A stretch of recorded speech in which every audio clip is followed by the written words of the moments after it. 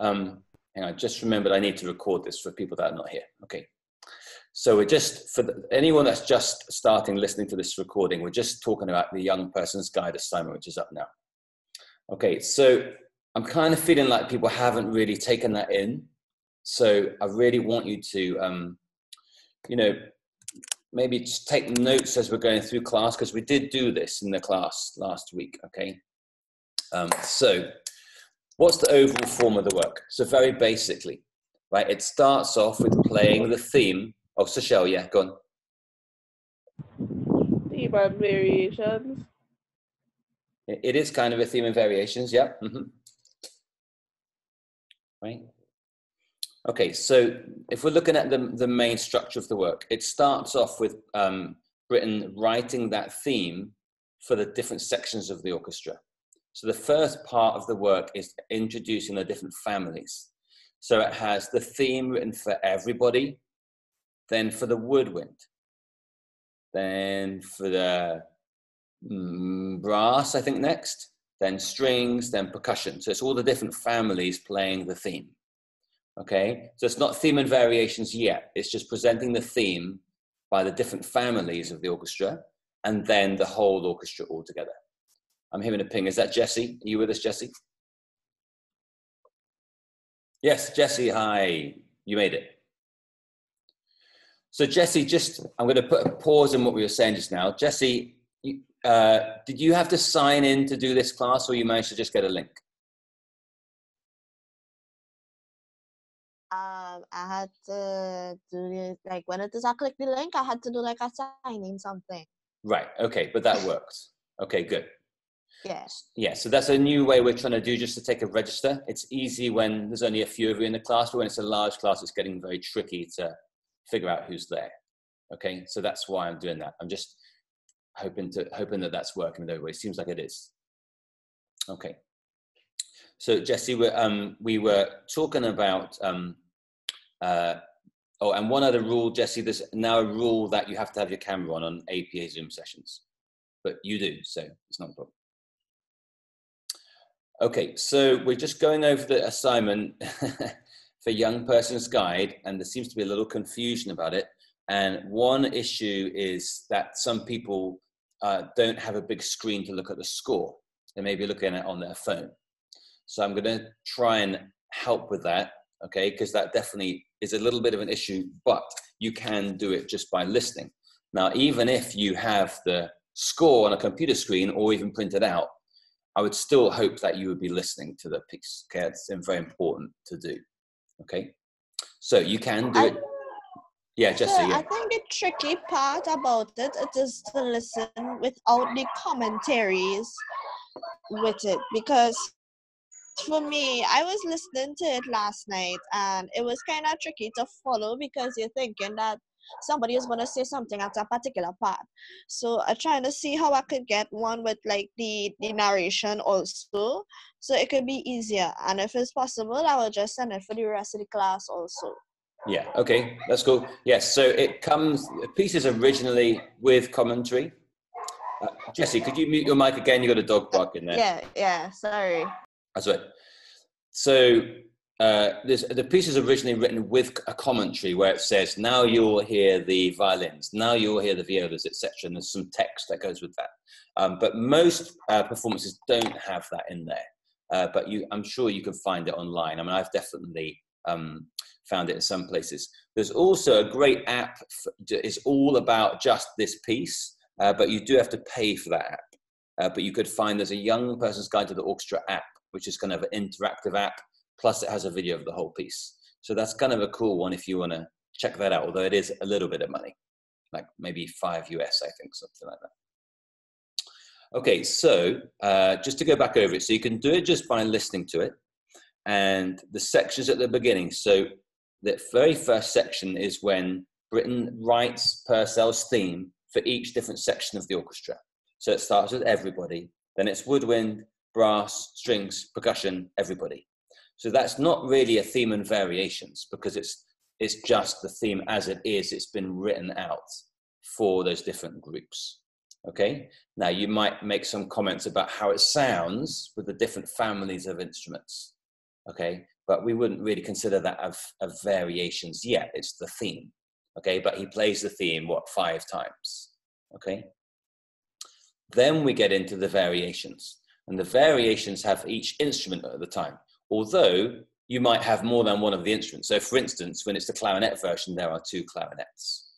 When it's the trombone version, there are 3 trombones, but it is one variation for each instrument, okay? So then you've got to go through each of those variations and just write a little comment about that variation, the characteristics of it. So I put some examples in there of words you might use to describe it. And you can definitely do that just by listening, and see if you can figure out how he takes that theme and what he does to make the variation. Because a lot of variations sound so different that you don't even know that it's a variation. Okay, so see if you can maybe figure out what it is. And the way to really do that is look at that original theme and see how it's constructed. Okay, it's constructed with the first bar, it's just a minor triad. Bum, bum, bum, bum. And there's a little scale. Ba, ba, ba, ba, ba, ba, bum. Okay, so we have a triad and a scale. Okay, and then it alternates really after that with triads and scales. So it's a pretty simple breakdown of that original theme. You don't have to go into what harmony is in each bar. I mean, you can if you want to, but you certainly don't need to do that because that's going to take quite a long time. And I'm not really looking for that detail of analysis, but I'm just looking for a kind of understanding of how it fits together. Okay, some of you have mentioned that, you know, it has in the first section, it's D minor, then it goes to, what does it go to next? I can't even remember, and it goes to F major, I think, right? So it goes to the major and then back to the minor. So there's a bit of that going on. You could look at those overall changes in harmony. That, you know, that might be good to note, but you don't have to do every bar. Okay, I don't want you to do every bar; it would take too long. Okay, so you're looking at the basics of the theme, and then you're looking at how that relates to each variation. Now there are quite a lot of variations. Okay, I'm not asking you to analyze each variation in detail. Okay, but just to go through. So if you listen through, as you're listening, you can make little notes about how it sounds. Okay, and note what each instrument as you go along. So you get to a variation, you write down the instrument, you write something about that variation. Okay, another thing in each variation is to consider what's the accompaniment. Okay, so if you're looking at the flutes, the first variation, they have a very small amount of accompaniment going on. Okay, because the flutes are quite light and generally quiet, on the quieter side. Okay, when you get to the trombones, which are one of the louder instruments, you have the entire orchestra accompanying them. Okay, so that the accompaniment to the instrument might be another thing to think about. Okay, in each variation. So you've had the initial theme that was presented 5 times by the different parts of the orchestra. That was just the theme. Then you have all the different variations from the different instruments. And then at the end, you have a fugue. Okay, so listening to how the instruments come in the fugue, and then he brings in the theme again at the end. Okay, so I've pretty much laid out the essay for you there. There's not really masses more to do, but just to kind of describe those sections. Okay, and you can do that definitely just by listening. All right, and if you manage to find one that has the talks as well, that's probably going to make it even easier. Okay, all right. So that was actually due today. I'm not seeing much work coming in yet. Does everyone need the weekend to get that done? So I did most of the work. It's just basically to do the last part of the analysis, and I'll type it up for you, I think, later today. Okay, great. Sounds good. Same here, same here. Okay. Well, that would be great if I could have it in today, so I can give you some feedback on that. Okay. So this is okay, great. And this is, if I can give you feedback on this, that will help you for the final written assignment. Then you kind of know what I'm looking for. Okay. All right. So that was the young person's guide assignment. Okay. Let me just check. I haven't got anyone else trying to get on that's stuck. I think. No. Okay. All right. So I want to do a little recap on the last lesson, because today we're following on from that. Okay. So in the last lesson, we looked at different symphonies. Okay, so I'm just going to get back to my list here from the last class. Okay, So, who can tell me what piece we started with in the last class? I think it was Symphony in D minor. It might have been in D minor. Can't quite remember actually. Who's it by? I think it's Bach. Yeah, the first piece we listened to was a Bach symphony, although back then it wasn't called symphony. What was it called? Symphonica. Symphonia. Sinfonia. Sinfonia. Right. So it's a Bach Sinfonia. How many movements was it in? It was in 3 movements, and you say it would start as fast, then slow, and then fast? Nope. Oh, no. No. Gosh. Good try. I tried. Someone else, the Bach Sinfonia. How many movements was that? No one? Okay, the Bach Sinfonia was 1 movement. How long was it approximately? I wasn't here last class, so I kind of just soaked in it. Okay, but I'm pretty sure I put it on Zoom. Did I put it on YouTube? I think I probably did. It happens on Canvas. It's like 5 minutes going down, and Right. they was asking what is a symphony and something else about a symphony. Yeah, so it seems like you didn't really do it then.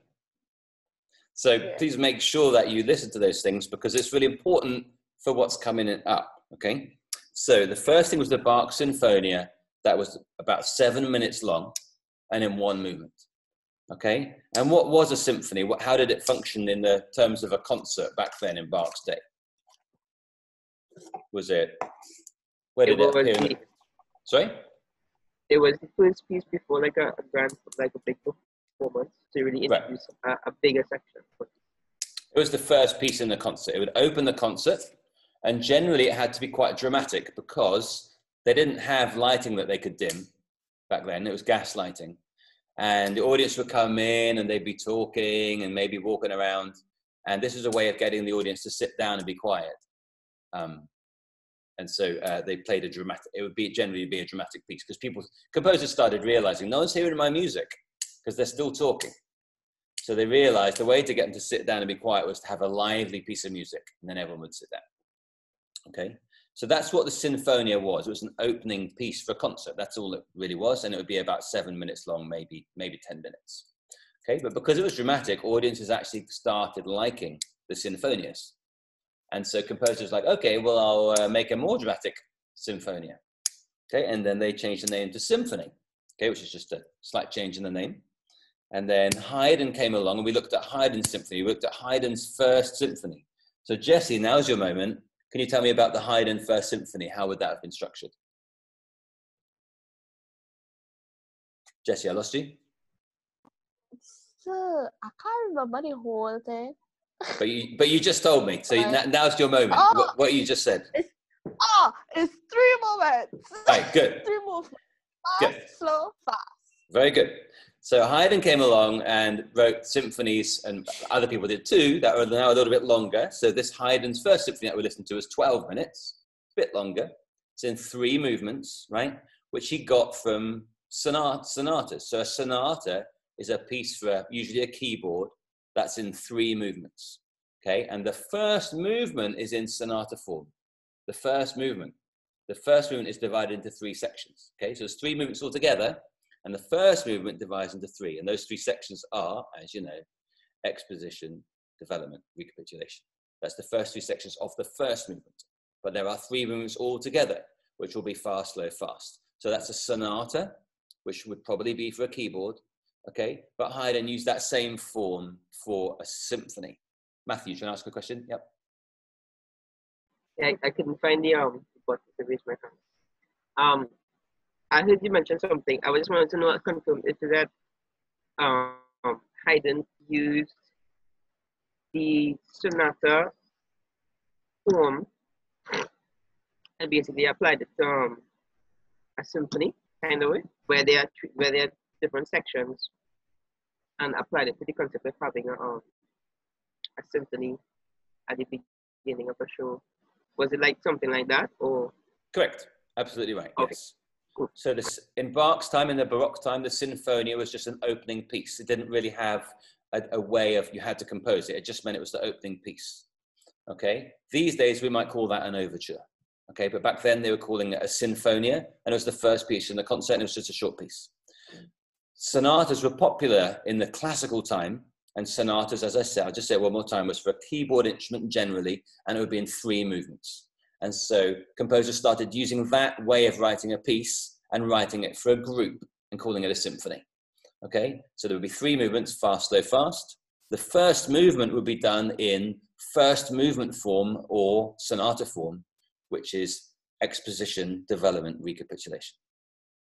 Okay, so that's Haydn's first symphony, which is around 1760, something like that. Okay, early classical. All right, Haydn was known as the father of the symphony. You can remember how many he wrote?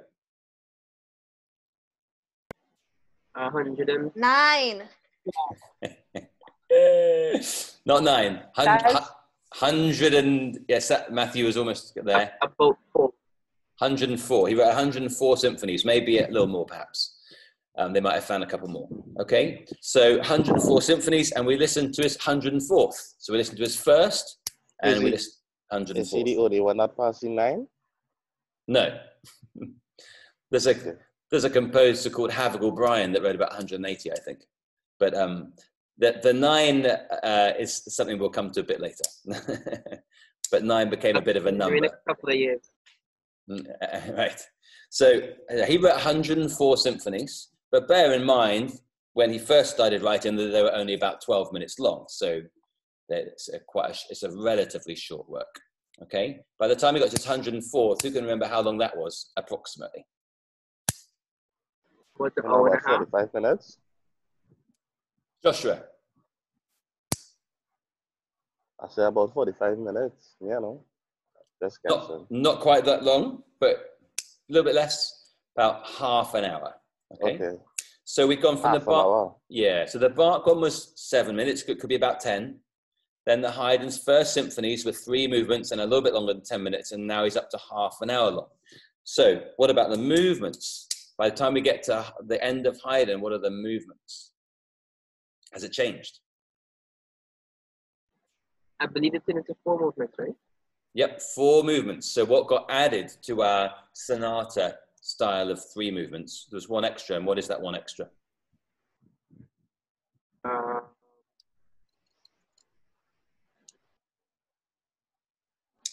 Anybody?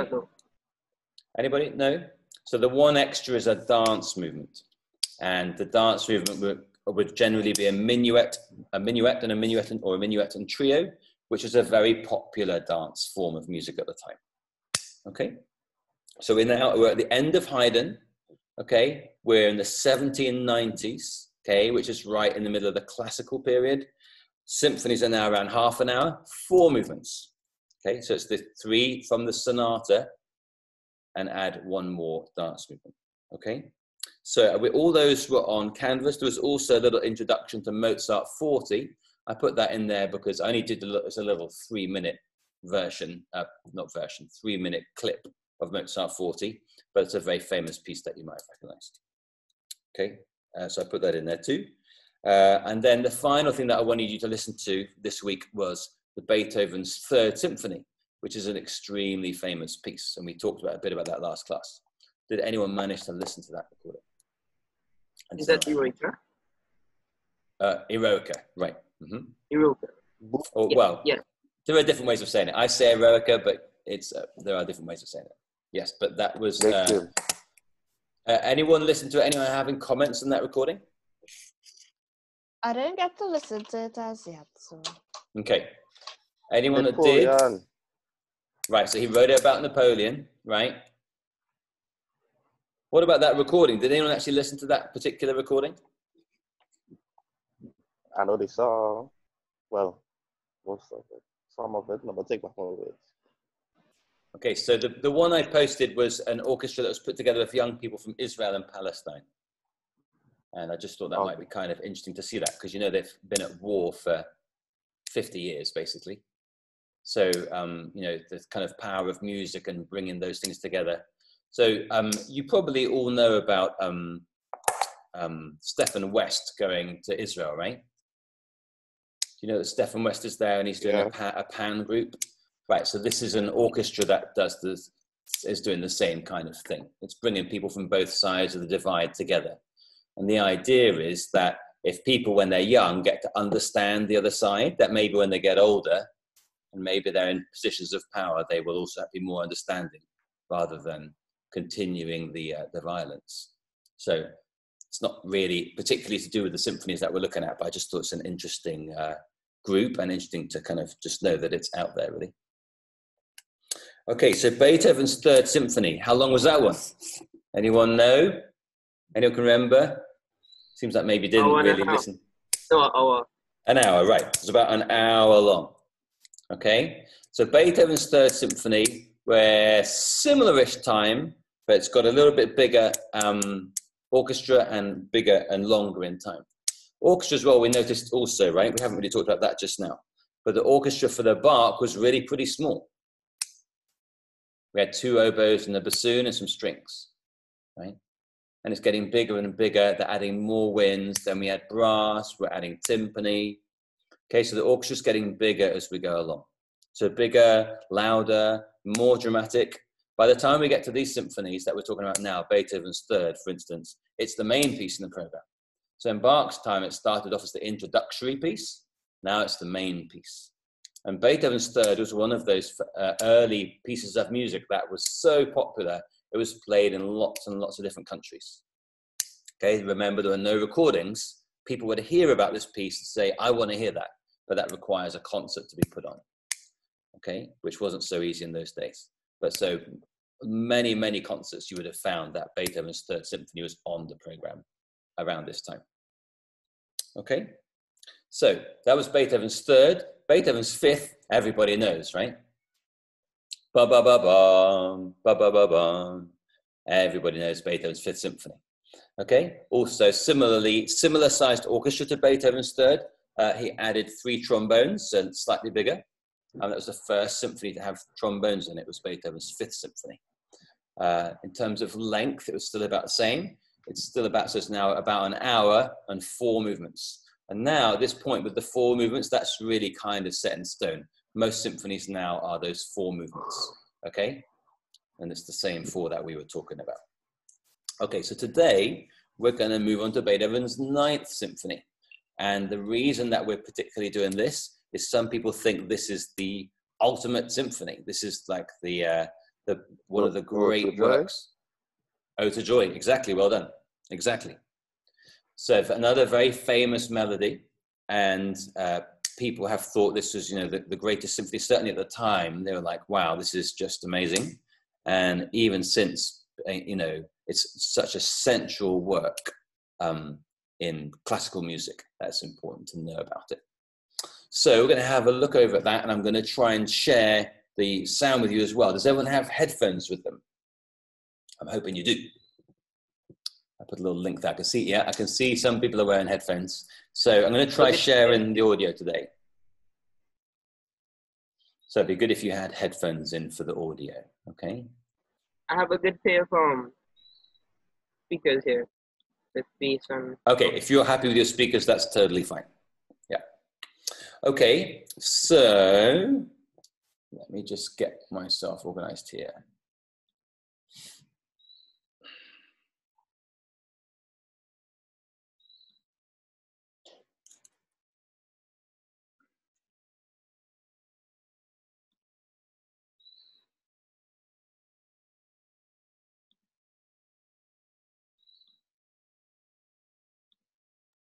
Okay, hopefully everyone can now see a picture of some ladies singing.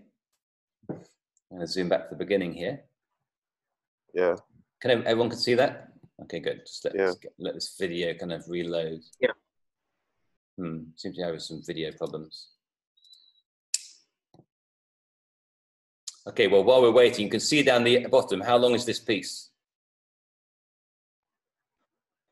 Hour 21. 81 minutes. Hour 20 minutes. Right, an hour, 20 minutes. Okay. Wow. So it's got a lot longer. We started with our Bach, which wasn't actually much before this. It was only probably about 100 years earlier for the Bach, which was a 7-minute piece. And now we're at 1 hour and 20. Well, this really doesn't seem to be very happy. Let me see what I can do. Are you in Napa by chance? Me? No, I'm not allowed in Napa. No, I mean the net. No, Sorry? no, because the internet is really no. Never mind. Oh, right, you're joking about the internet, right? That's Right. a bad joke. I think that is probably because we're on Zoom and I'm trying to play a video and my kids are doing online Zoom classes with their school. So it's probably why I'm struggling with internet right now. Okay, so if I press play, we're going to get, there we go. Okay, so you can now see in front of you the orchestra, okay, which obviously has got a lot bigger from the Bach orchestra we looked at the other day. So let me get rid of that writing and I can maybe show a little bit. Do all the people on top there any back are singers as well? This is the choir along here, right? And then in here, you see there's two ladies in red. They're soloists. Yeah. And you can't quite see, but the two guys next to them are soloists too. So there are four solo, four solo singers and then the choir. Okay, so not only do we have voices, there's never been voices in a symphony before, which made people at the time say, well, is this really a symphony? But we have singers. And if you look at the orchestra, much, much bigger. So there's the first violins, second violins over here, violas, cellos, lots of double basses. How many double basses were in the Beethoven, sorry, how many double basses were in the Bach Sinfonia? One, right? And now we have what? 1, 2, 3, about 8, I think. You can see over here, we've got 3 trombones. Okay, now, if you go back to earlier days, the trombones were often there to keep the chorus in tune. They would double up on voices. Okay, so that's partly why Beethoven is including trombones, because they are generally known back then to play with choirs. Over here, we have a couple of trumpets. Okay, a lot of woodwind. So really, really big orchestra. Okay, so let's just have a little listen to the opening. Okay, we're going to listen to some sections of this piece. All right, so just have a little bit, listen to the beginning. Oh, and let me know if you're having problems with the sound, okay?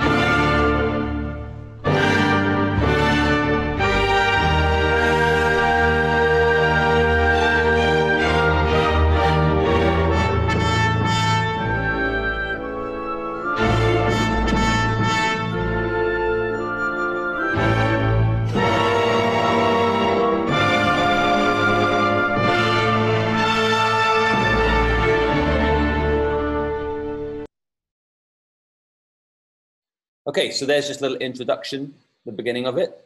Okay, so you can see it's our first movement. When I do that, are you seeing my emails now? What are you seeing? Are you seeing the symphony still? Yes.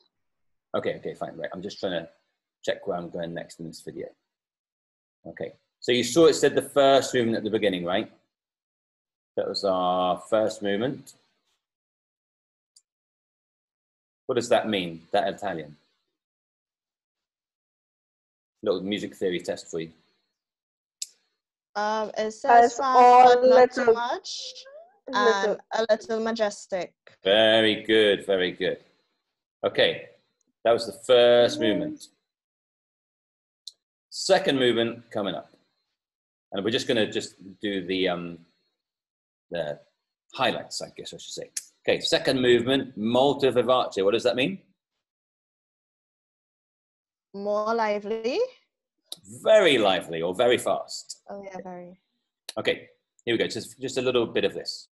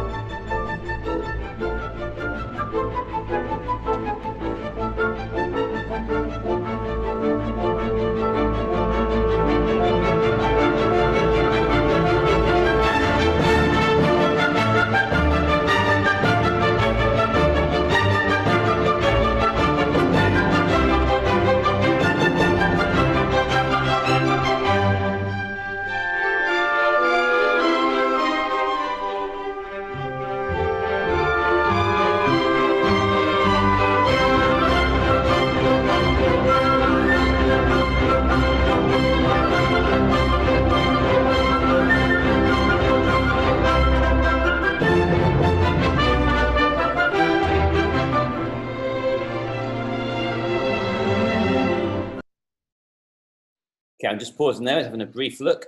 Look at that wind section that we're looking at there. What are we seeing? Bassoon. Right, how many? How many I bassoons? see four bassoons. 4 bassoons, right. We only had 1 in the bark, right? We're up to 4 now, okay. But what's down here? 2 clarinets and 2 oboes. 4 oboes. Oh. 4 oboes here. Yeah, 4. Flutes And a here. flute. Another Clarinets. flute. Clarinets from the corner here. Oh. Okay, good. All right, so that was the second movement. Okay. Third movement. 25. Okay, third movement.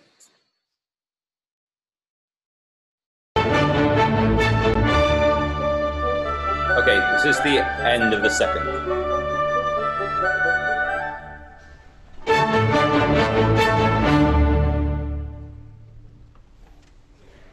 Okay, so now we're going into the third movement. Hopefully we'll get a title.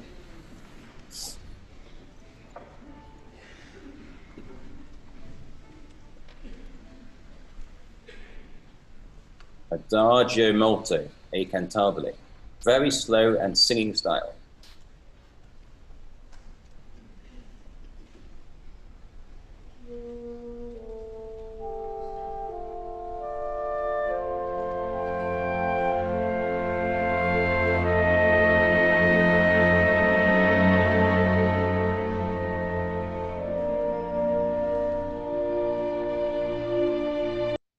I'm going to pause right there. This is a really beautiful movement.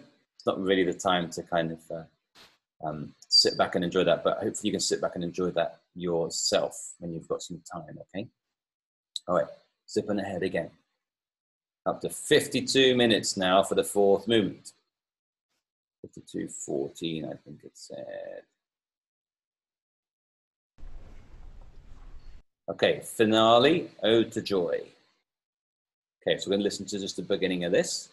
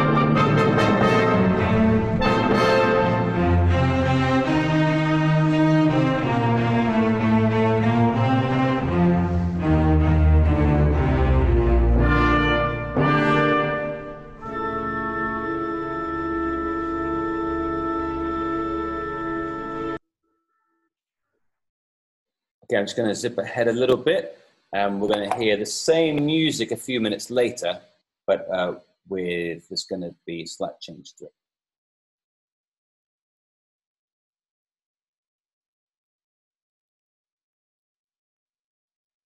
Sorry guys, I pressed the wrong button. Can I go back to the same spot? Yes, fortunately I can. Okay, are you still all seeing the symphony there? Yes. Okay.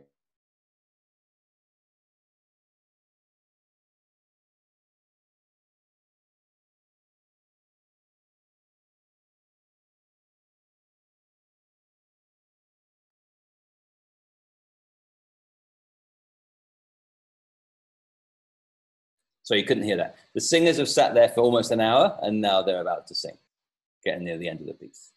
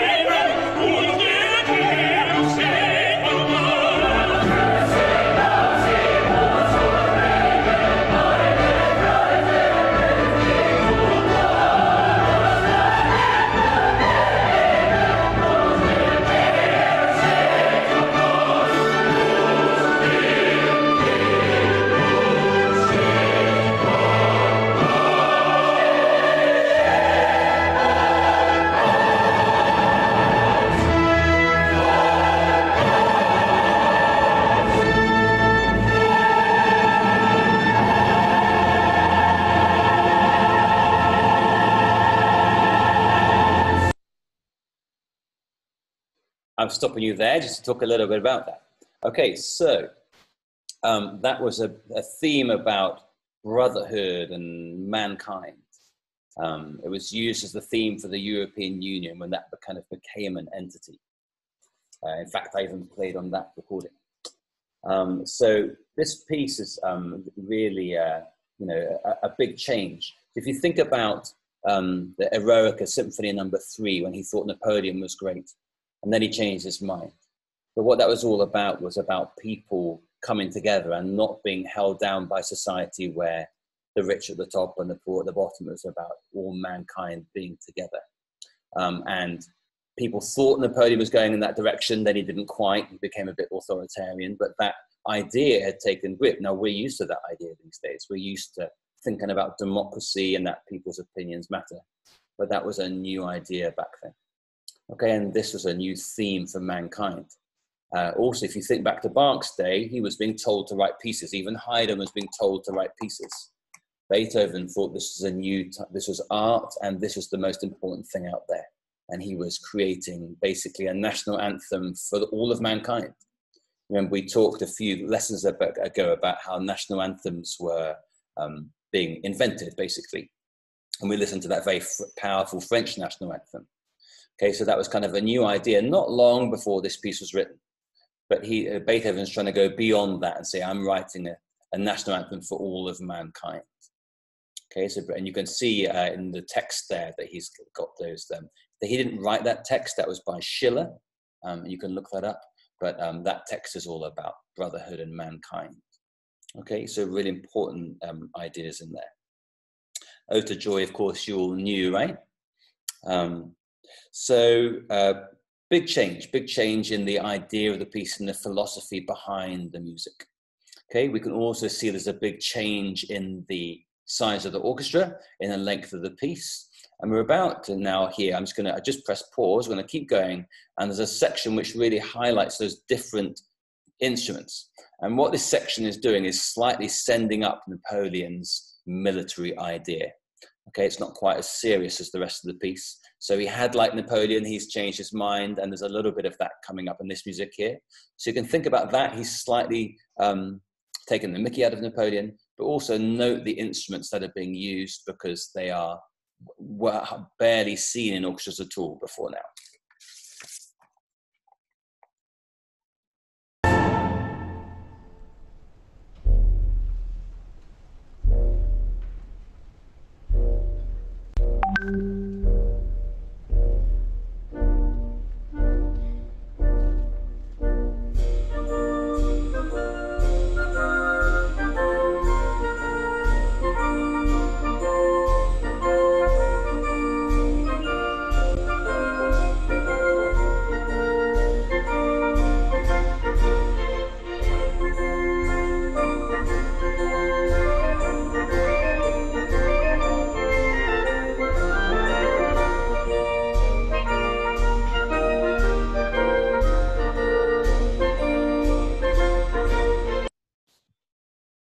I didn't mute myself. Okay, who can tell me what instruments they just saw there in that little section?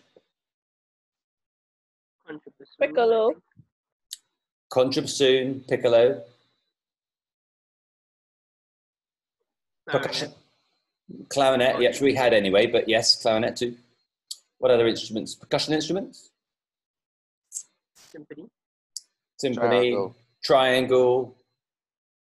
And there's a bass drum. It's a close-up. You might have thought it was a timpani. It's a close-up of the bass drum. Cymbals, right. So cymbals, triangle, bass drum is what then was called Turkish instruments. And they were like military band instruments. They weren't the kind of serious in the concert hall type instruments. Now we're used to them being in all sorts of things these days, but that was a new idea back then. So he was creating a little military band idea there and making it sound a little comical with that contrabassoon as well, which is kind of, it was a new instrument back then. Okay, but he was still doing like a variation on the Ode to Joy theme there. So that's him saying, yeah, Napoleon, we're kind of laughing at you. This is all mankind together, and we're beyond that now. Okay, so we're going to keep listening. Big finish coming up.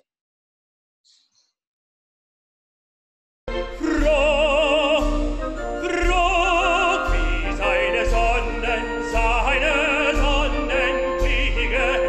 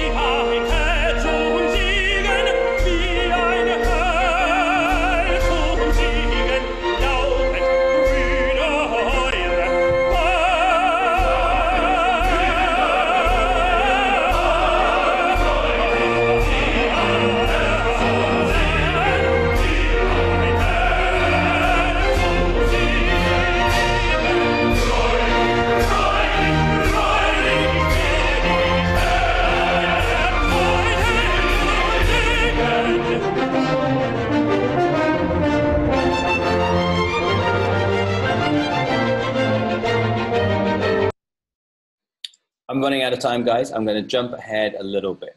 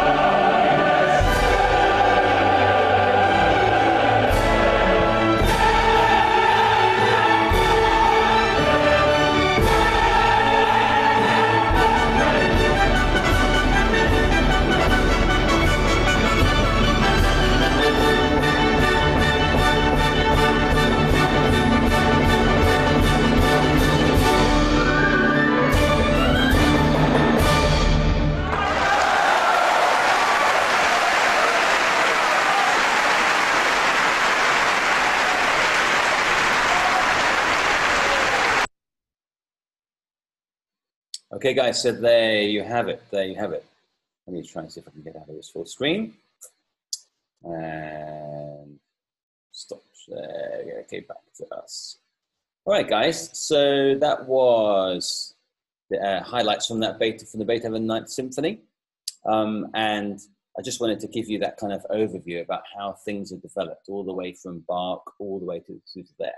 So now with the Beethoven Ninth, we'd really kind of opened the doors to big, extravagant pieces with lots of extra instruments, choir, kind of everything was in there now, and bigger philosophies, bigger ideas. Okay, so what we've really covered there over 2 lessons is the development of the symphony from just a kind of a small opening piece in a concert of a few minutes in length to a big major piece that might be the entire concert all on its own. Okay, so we're going to move on next week to another piece that we're going to look at in a bit more detail from a similar kind of type, but with a lot more going on in there. I have a question. Yeah, Shadell. Like the choirs there, right? Like Yeah. they use, well, sometimes you wouldn't really hear the bass. I guess it's because of the like other instruments in the choir.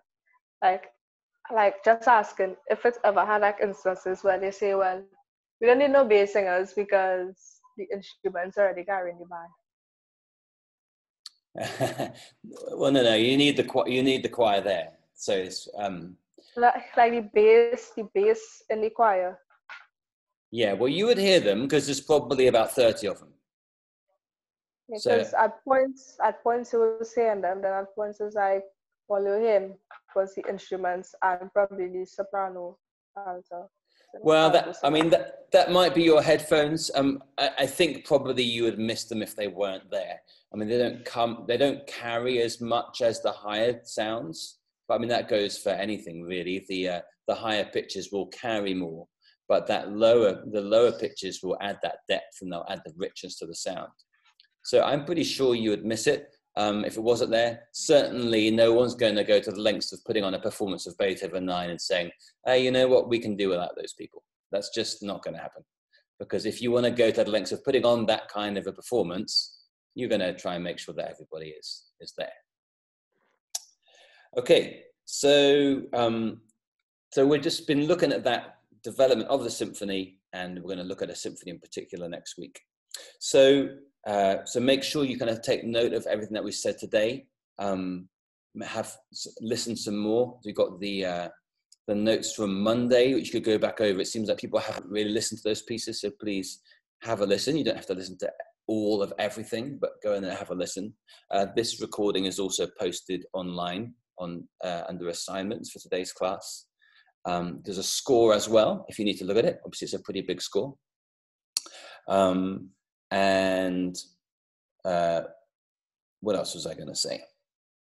Oh, yes. So next week, Monday is a holiday. So the next 2 Mondays, in fact, we have 2 weeks left of class, and both Mondays are holidays. I'm a bit concerned, really, about leaving what we have left to just 2 classes. We could, but I think it would be good to try and fit another class in. Seeing as how things are going at the moment, would people want to do a class on Monday? Or do you have other stuff going on being a holiday?